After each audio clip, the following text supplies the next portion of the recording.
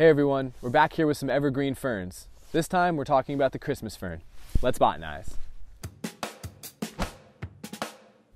So last time we discussed the unique challenges of preserving your leaves throughout the winter months, and Christmas fern has a unique way of doing this.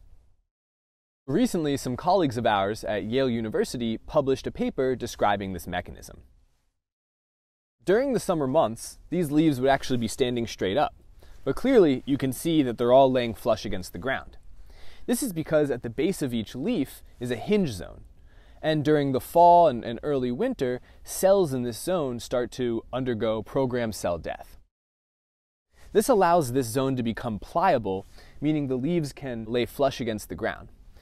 Then, when the snow falls, it actually insulates the leaves from the really cold winter air.